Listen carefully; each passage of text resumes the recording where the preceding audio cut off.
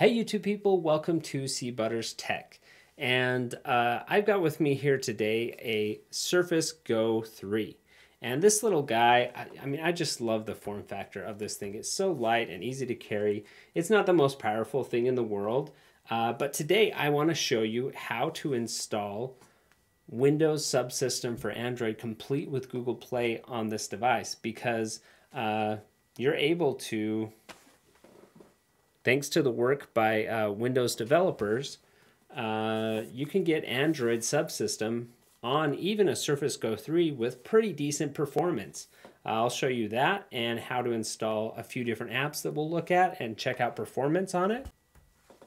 So the Surface Go 3 is not the most powerful device in the world, but it's actually capable of running these Android apps at a fairly decent cadence, and I'm going to show you how to do that right now.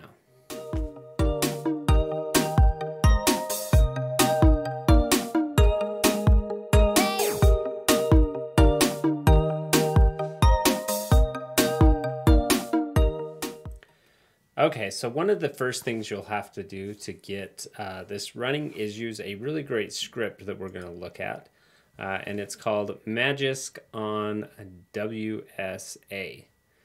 And I'm going to walk you through how exactly to do some of this, and we may have to fast forward some of this as we go through it because it is fairly time consuming for some of the steps. But you can see right here, you want to go to this address. And one of the first things you're going to want to do is sign into your GitHub account. A GitHub account is required for this.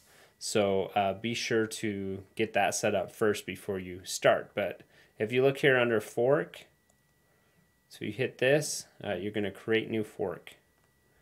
And it's going to say create new fork, and you're going to say okay. And what you're going to do up here is you're going to go to Actions. You're going to click on Actions, and you're going to say, I understand workflows. Go ahead and enable them. And the workflow you're looking for is right here where it says Build WSA. And we're going to run workflow. So in the settings here, you have some options. We're going to do retail, stable, GApps. We're going to go here. Let's go ahead and use, let's use Pico. And you can choose root or not root. We'll just do Magisk. And we're going to go ahead and click Run Workflow. And you can see at the top it says workflow run was successfully requested. We're going to wait just a little bit here. And what's going to happen now is you can see, here we go, our build WSA workflow is starting. And this may seem super cryptic to you. Ultimately, the point of doing this is to know that you're building these things from the ground up yourself rather than relying on someone to give you a file for it, which could be insecure since you're going to be using this as an operating system. So the whole point of doing this is to get a simple zip file that has some setup scripts in it. So we're going to let this build WSA process run until it says it has completed. So I'm going to fast forward ahead to once this is finished. Okay, so you can see that our build WSA has turned green. Took about 10 minutes. I'm going to click into this. And you can see under artifacts, there are two files. There's the WSA with Magisk GApps for ARM and x64. Now we're going to want the x64. We're going to click on that. And we're going to let that download. That is our zip file that's going to contain everything we need to get this rolling. So hopefully that wasn't too cryptic. So I'm going to let this download, and then we'll go ahead and see how you install it from there. Okay, So our file is now downloaded, and we're going to right click it and we're going to extract all. You can extract it right there in your downloads folder, that's just fine.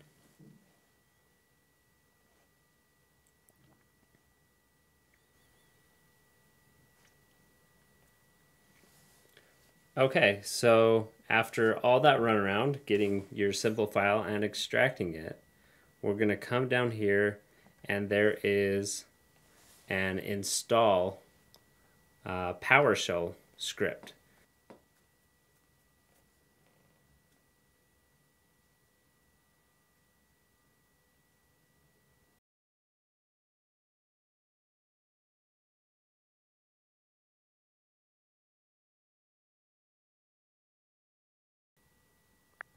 And it will ask if you want to continue.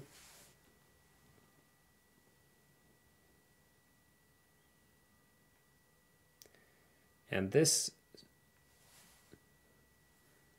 okay, this is optional diagnostic data. I'm going to choose not to share my diagnostic data. Click continue.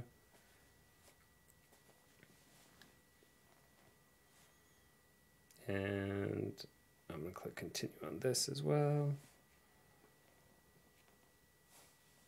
And this is installing all of those background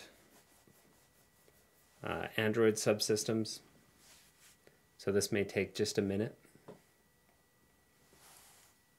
Now we should note that you wouldn't have wanted to install the Amazon App Store via Windows or have done this any other way.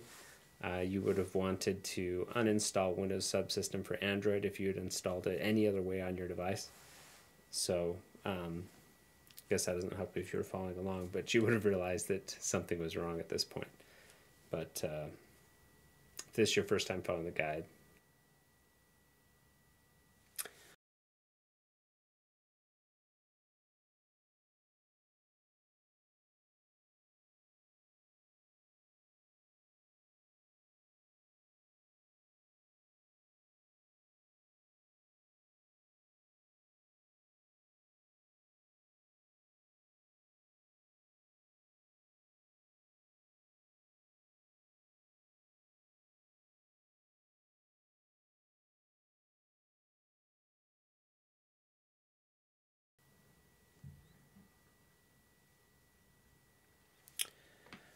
okay, so we've got actual apps running.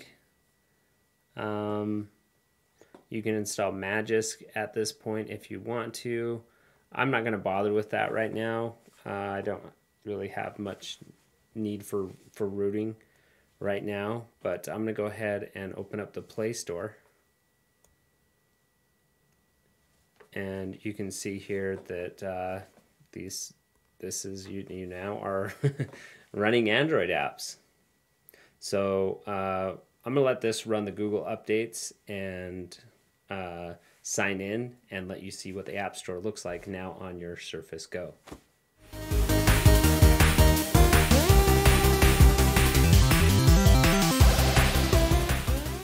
Okay, so now we literally have Google Apps on here, and we can,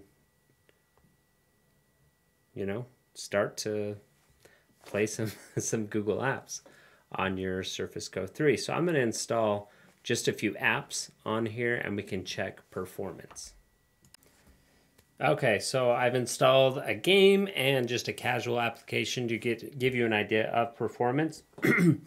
First thing I'm going to do is when you install these apps, they'll literally show up as if they were normal, almost Windows applications.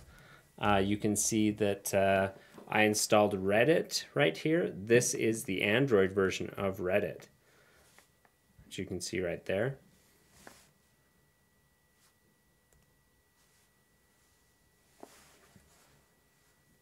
Okay, and there we go. We have Reddit running in its own app. And this is kind of cool because a lot of times the Windows Store applications, I don't think that, it may be not true now, but I don't think there's a Windows version of Reddit in the Windows App Store other than third-party apps. So here we go. You can use the Android version of Reddit, and if you look at the performance here, this is scrolling very smoothly. So that's great. Let's tap into, a post. No issues. This seems to be working pretty great. So we'll close that. Now let's go ahead and look at another game. We've got Among Us here, popular game. I'm not the biggest Among Us dude who knows what he's doing. A little bit of stuttery going on there, but perfectly playable. And seems to work just fine.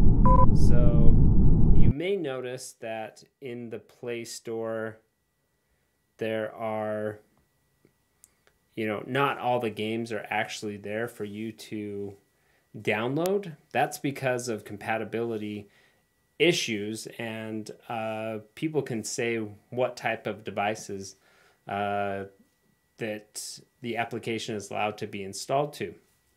Now, that doesn't mean you can't sideload Android apps. You can still do that. There's plenty of third-party apps that you can sideload. You can use APK Mirror and get whatever application you want, and chances are it might actually work on your device. So there we have it, our Surface Go 3 running with full Google Play capabilities.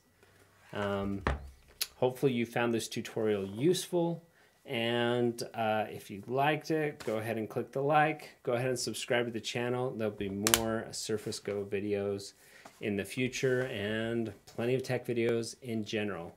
So again, thanks for watching.